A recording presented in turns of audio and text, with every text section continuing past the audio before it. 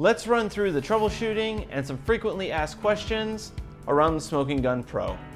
If smoke output has diminished or stopped entirely, ensure that the hose is not kinked, or try adjusting the fan speed. In many cases, this is the result of a clogged filter. Either wash or replace the filter. If you're out of replacement filters, please contact us for purchase.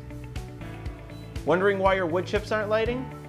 Even though the unit is battery powered, they only serve to drive the fan inside of the unit. You'll still need to ignite the smoking material with a lighter. If the barrel seems loose or you're hearing noise from inside the barrel, ensure that the fan is seated properly and that the O-ring is not damaged or missing. If you need replacement parts, please contact us. So when do I apply the smoke?